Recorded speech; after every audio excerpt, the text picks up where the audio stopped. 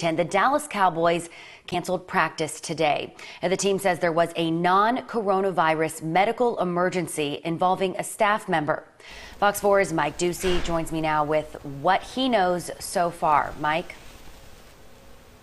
Shannon, authorities in FRISCO confirming that EMT crews were called to the Star about 7:30 this morning, responding to a call for a medical emergency there. ESPN first reporting that the emergency involved a member of the Cowboys strength and conditioning staff. I've also confirmed that through a source. The Cowboys announcing that practice had been canceled this morning, as had Mike McCarthy's media session and the remote interviews scheduled to be done with players today. Various reports describing an emotional scene at the Star as the staff member was being attended to early this morning.